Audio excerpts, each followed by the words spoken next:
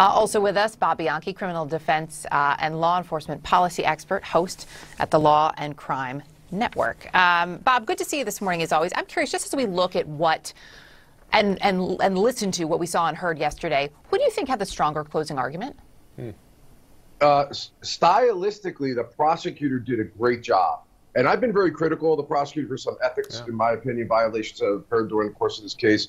But he really put it together well for what he was trying to position. The defense lawyer got out what the defense lawyer needed to get out, but it wasn't just stylistically as good as the prosecutor was. But in the end of the day, as the judge instructs the jury, what the lawyers say in openings and closings is not evidence. The evidence is what came out on the witness stand. But I would like to see the defense do a little bit more with what they had, because they had a lot to work with. Erica, the one thing he did very well was talking about the rush to judgment. As a homicide prosecutor myself, I've never charged a case so quickly when they didn't have all the evidence in. The autopsies hadn't been concluded, witness interviews hadn't been done, and he basically used that. And we know this as prosecutors. Don't give the defense an opportunity to use a rush to judgment as a reason for why the charges were brought. So he was pretty effective in that aspect.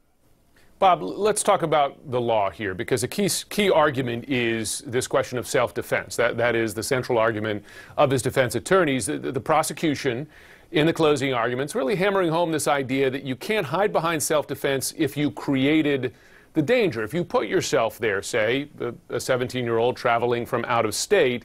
But tell us how the defense responded to that argument and where you think the standard lies in this case. Yeah, great question, Jim.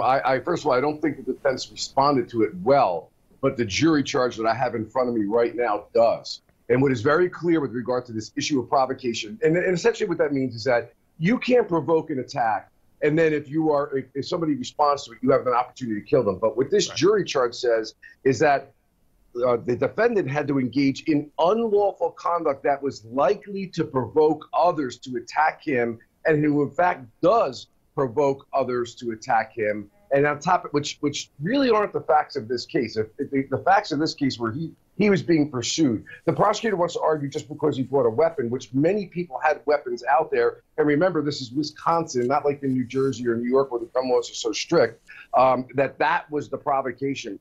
But then even further in the jury charge, Jim, it says that even if you're the initial aggressor, that you provoke the attack, if somebody then confronts you with deadly force, you have a right to protect yourself and respond. So I don't see the problem. It's good the prosecutor got that in there, but the way the law reads to this jury, I don't see it applying to the facts of this case.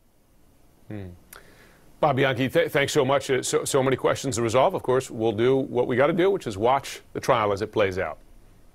Also.